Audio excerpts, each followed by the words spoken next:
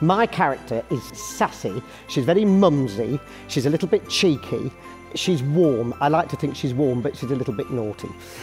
I have appeared in pantomime before. I have played Wicked Witch in The Wizard of Oz. I have played a fairy, but most of the time I'm a boy, so I've been Dandini in Cinderella and Aladdin in Aladdin, so it's the first time that I've played a princess.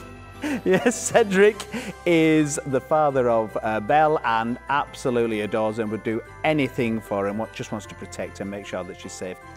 This production, I'm most looking forward to working with the very talented Josh Benson. That's it. Do we say a tenor?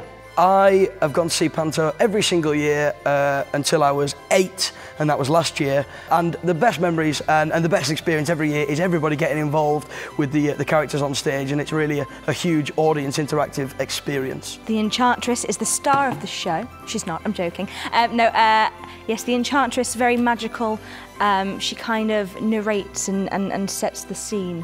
Why should you come and see this production of Beauty and the Beast? Because it's at the fantastic Victoria Theatre in Halifax. So it's going to be a really family-friendly, fun show. It's a gorgeous space, it's a huge space to play, and I can't wait to hear everybody laughing along. It's a fantastic theatre with a wonderful cast. I get to wear this lovely dress and I get to sing some lovely songs with some fabulous people.